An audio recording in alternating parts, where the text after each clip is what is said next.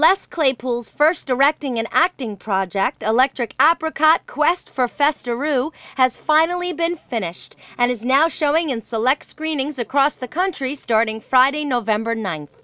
The movie is a mockumentary in the style of A Mighty Wind and Spinal Tap that pokes fun at the jam band phenomenon and its fans.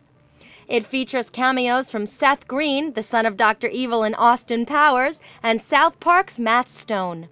It also features appearances from Bob Weir, Matt Apps of Government Mule, and Mike Gordon of Fish.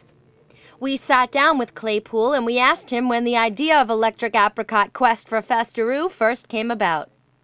I'd say it started taking shape as an actual project in early 2005, just talking about it and then realizing that it was an obtainable thing with the resources that we had, and yammering with some friends. Originally, the original notion of it was my brother-in-law directs theater, and I was talking to him about a potential stage play based on a band, and then I was talking to Matt Stone about the idea, and we just laughed about it, thought it was an interesting notion, and we made the thing.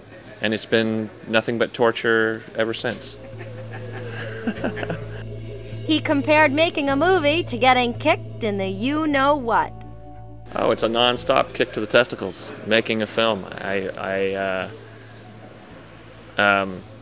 Making films is by far the most difficult thing I've ever undertaken. Electric Apricot Quest for Festeroo, a band with no fear, no limits, and no clue, is presented by National Lampoon. You can check out www.electricapricot.com for a list of theaters and times.